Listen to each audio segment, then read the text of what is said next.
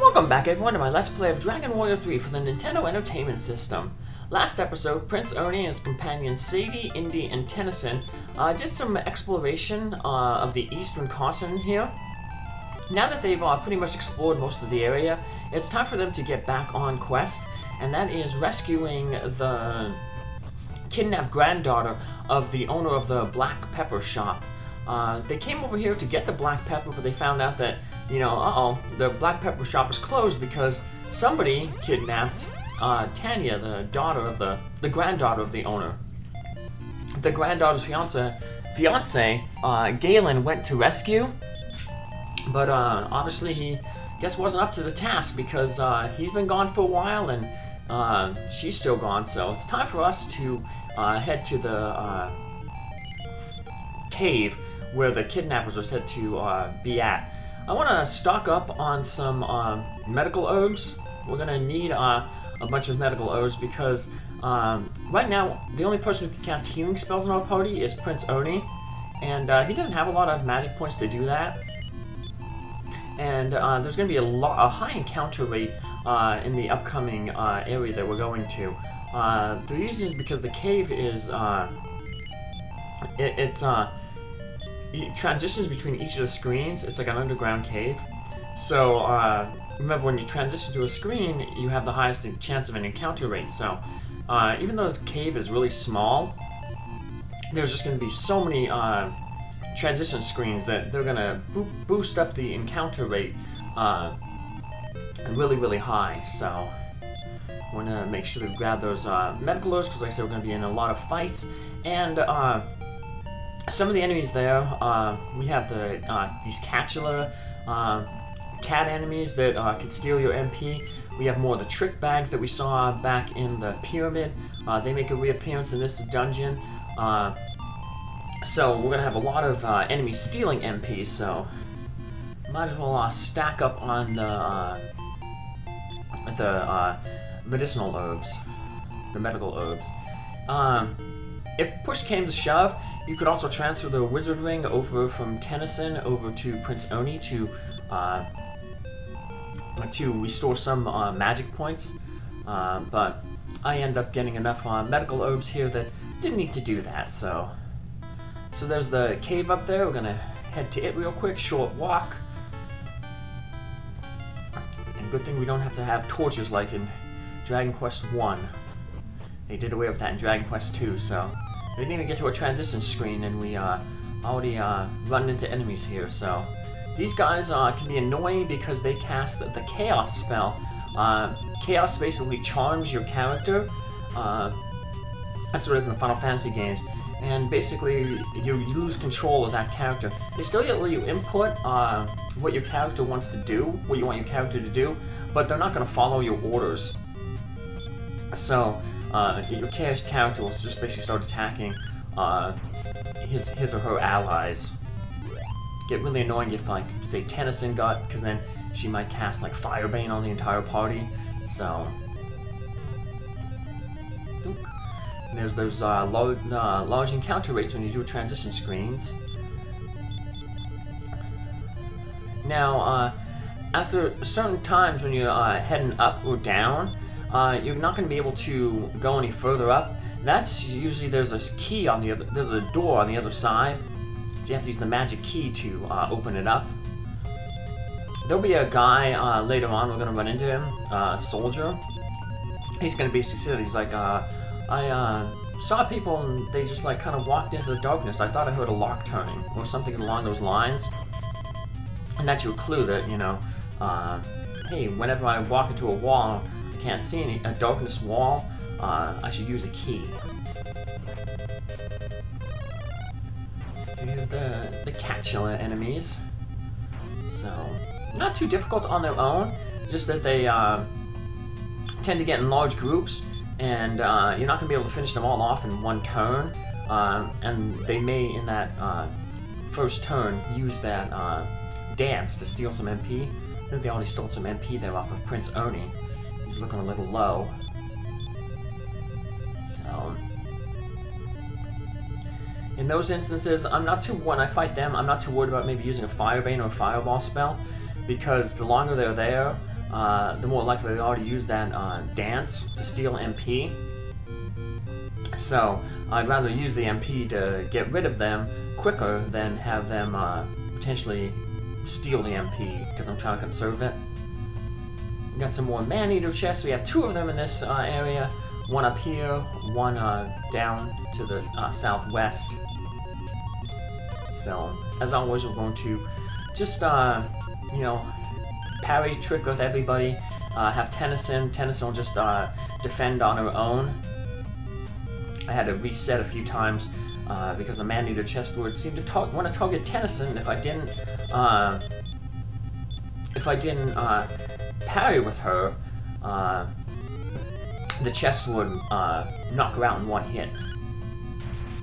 And she's not fast enough to outspeed the man-eater chest. The chest tends to go before her, so she wasn't even able to get up to increase spell to increase her own defense. So she's a medical herb right there. For the most part, all the treasure is in the upper part here. There's only one other treasure chest in this first floor, and it is down in the southwest corner, and that's one of those man-eater chests that we just ran into. So that executioner looks kind of like Candor. I wonder whatever happened to him. But he can hit hard, but he's probably the least of the warriors because all he does is basically just attack.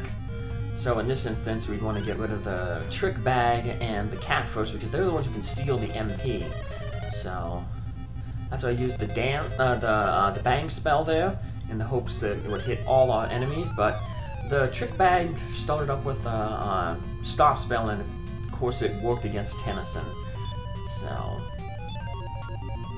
didn't help us get rid of the enemies.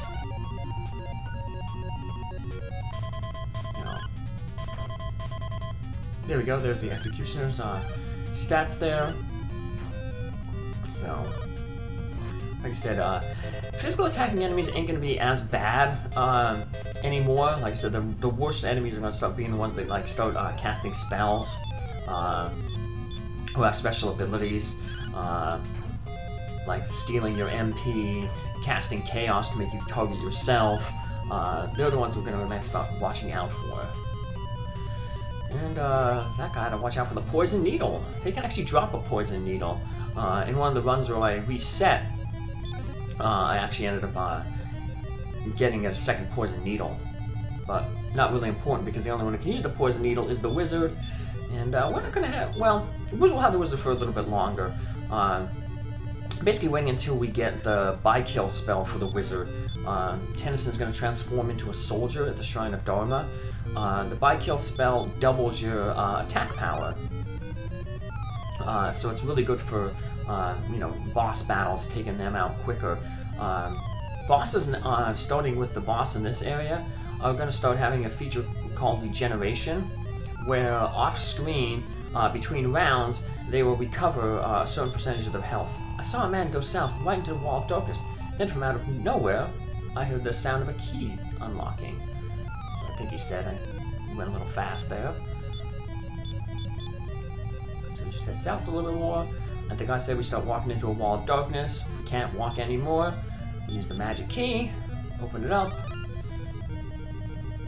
And here's, like I said, the only other treasure chest on this floor. There'll be some treasure chests on the next floor, but the next floor doesn't have enemies. It just has the set encounters.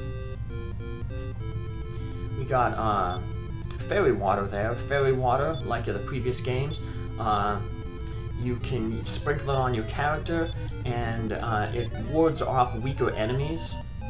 So it's good for like older areas if you're just trying to walk around. Like say if we warp to say Romilly and wanted to go to Naves, we can just use fairy water. We don't have to worry about fighting all those enemies. So as it pushes away. We'll also get a spell later on called Repel. Prince Ernie will get it. That'll do the same thing. A good critical hit there by Sadie. Critical hits, remember, they don't take in the character's defense. So we're gonna now head over to the far right. Like I said, this is the last 4 encounters. We want to save at least have 8 MP on Tennison, so she can cast the outside spell to get out of this dungeon as soon as we're done. You'd also want to save another 8 MP on either Tennison or Prince Ernie if you didn't have Wing of the Wyvern, but we do have one, so we don't have to worry about casting the return spell. Here we just have a collection of seeds. It's like a seed vault, but not a seed vault for repopulating like a planet, but a seed vault for bumping up stats. We'll of course leave these seeds in the vault back in Aleahan, because they'd be useless to use right now, especially on Sadie or Indy, because both of them are very close to getting their class change. So who would you be now? You thinking about wanting to join us, huh? If we would have said yes, they would have been like, well, come back later, the boss ain't here. I forgot to say that, so... but hey, it's the Candor Henchman again. I guess our clue that it was Candor again was we had those Eliminator and Executioner enemies that looked like Candor. So... these guys are the same as they were back in the Tower of Champagne. So no problem with them there, we'll just take them out easily. In the Game Boy Advance remake, they actually gained some spells. I think in the Tower of Champagne they can cast the heal spell, and from what I've read from the strategy guide who I'm getting the pictures from, and in this battle here, they can cast the decrease spell to decrease your defense, and they can cast heal more, which is the upgraded heal spell. Heal does about 30, heal more does about 75 in terms of healing. So we take out the Candor Henchman, but there's no Candor. Well, he'll be around. Let's use some more of those medical herbs, heal ourselves up. Because where the henchmen are, well, the big boss man is going to be around too. That's the last battle we're going to have in this area, so might as well heal up to 4, use all our medical herbs. And hey, there's the captured people. I am Tania, kidnapper from the town of Barata. The button that opens the door should be near the table at the end of the corridor. And we can't speak unless through those thick doors. We push the button there, and that'll free the couple. We'll go home, won't we? When we get back, let's get married. Oh, my darling. Thank you, brave hero. Not gonna get too far, though, because look who's back. The boss and 2 of his henchmen. Nah, now that I'm back, you'll never get away. Save me, brave hero. Leave him to us. Run, quick. I'll never forget this. You again. Who are you guys, anyway? This time I'll finish you off. Now we have Candor 2. He got a new paint color scheme, so he painted himself blue. Maybe he's just depressed because he lost the crown. Like I said, the interesting thing is you don't have to fight Candor to get the crown, so this could actually be your first meeting with him, but I don't think his dialogue changes. I guess the game just assumes that you're probably not going to do what they tell you to do and go and get the crown. But Candor has newest, like I said, that new ability called Regeneration, and he can regenerate between rounds. He regenerates anywhere between 40 to 60 hit points. He starts off with 400 hit points. So if you're like adding up the totals of how much damage you do to him, you'd be like, wait, I did more than 400 damage to him. Well, that's because, like I said, between each round, he's gaining between 40 and 60 hit points back toward his max. So luckily it doesn't go over his max. You can only ever have at most 400 hit points, but still. Sometimes you get lucky with the Blazemore spell. That takes off about 70 damage. So if you get that working out, that's really good. There he is, Candor. Like I said, he did that regeneration. That was nice. We did a ton of damage to him that round. Other rounds, not so much. Like I said, as long though as you're doing at least 60 damage to him, even if you recover at max the 60, you'll slowly whittle him down. Or this if you do more than 60. You know, even if you're only doing 61, you can only regenerate at most 60. So it's just a long slog. I'm not having Tennison use any more spells though, because like I said, I want to keep that 8 to cast the outside spell to get out of here real quick. She mainly used all her spells to, or magic points there to cast a bunch of increase. Because Kando is just basically going to use physical attacks. So by boosting our defense up really high, he's not going to be too much of a problem. So like I said, just a matter of whittling him down and overcoming that regeneration.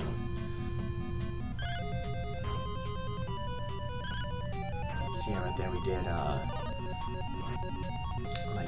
close to 80 damage that round. So even if he healed back the whole 60 to max amount, we still took about 20 off his max. So this is why that buy kill spell is going to be really important, because it's going to be doubling our damage. Like I said, right now we're doing between like 60 and 80, depending on how hard Prince Ernie and Sadie hit. And Indy's not fooling around as much. If Indy fools around, sometimes we don't even break that 60 damage threshold. So having the buy kill spell, you know, to double our attack power is really nice, because we don't have a Pilgrim right now. Pilgrim would come with a spell called Sap that lowers an enemy's defense. The defense is the upgraded Sap. It hits the whole party that the enemy uses on us. We'll get that eventually then too if we have a Pilgrim. So we have no way right now of lowering enemies' defense. So once we get a Pilgrim, to be able to lower an enemy's defense and then double our attack power, that'll really help us cut through bosses. And that'll be happening shortly, because by the time we get to our next boss, because you can see Sadie and Indy are both close to level 20, and level 20 is the point where they can class change at the Shrine of Dharma. Indy will be able to change directly into a sage without getting the Book of Satori, and we'll be transforming Indy, Sadie, she'll be transforming into the Pilgrim. So, well, Kanda runs away, and we're going to run away too by casting the outside spell. And now, we can, like I said, we're going to drop off all those seeds, because we just want to clear up some inventory space. So let's head on back to Aliahan, and then of course we can head to we could go back to the Bharata then and get the pepper, but I'm actually going to instead work back to the Shrine of Dharma, just because I'm so close to getting the class changes. So what I'll end up doing is I'll go up to that tower to the north of the Shrine of Dharma to get the book to turn into a sage. Not that I need that book, because Indy will be able to turn into a sage directly, because she's a goof-off. So that is the one class that they won't let you class change into back in the Shrine of Dharma. You can turn into a merchant, a fighter, a soldier, anything, except a goof-off. I guess they realized that if you found out that goof-offs can change, you could just probably turn someone right into a goof-off there, go out and grind those metal slimes around the Shrine of Dharma, and get sages real quick. So yeah, they won't let you change into a goof-off. It's the one class that they won't let you you have to start as if you want to get the sage. So that'd be really tough though to probably get start the game off with just the hero and 3 goof-offs, especially toward the end there, because like I said, as the goof-off gains levels, they gain more goofy tricks, so they're more likely to fool around instead of doing what you told them to do in battle. So One of the interesting things about the tricks is they don't take into account the character's gender, and what I mean by that is later on, sometimes Indy will do a trick, and it'll be like Indy gets caught up in his own legs, even though Indy is female. So I guess they just do the male pronoun for when they were coding the game. They didn't think to put a check in there like what pronoun to use based on your character's gender. So we'll get things saying that hey he gets caught up in his own legs, but Indy's a girl. Indy was a rat in the Monty Mouse House community. Amazing Indy. She was I believe a wild rat who got caught and trained. It's been a while. Sadie is a little bit more of an interesting story. She was also a wild rat that the guy ended up catching, and Sadie had babies, and the whole Rat Review magazine had a whole big story on it. So it's a good magazine to get into. The Rodent Reader. So comes out quarterly. The Quarterly Rodent Reader. So rodentreader.com if you're interested in it. You can get it to come in PDFs. So you don't even have to get a physical subscription. You can just get the PDF to read it right on your computer. So speaking of computers, I hope you join me back tomorrow where we head up to the optional tower to get some more experience, get that book, and then change our characters. Take care, have a good day. Bye.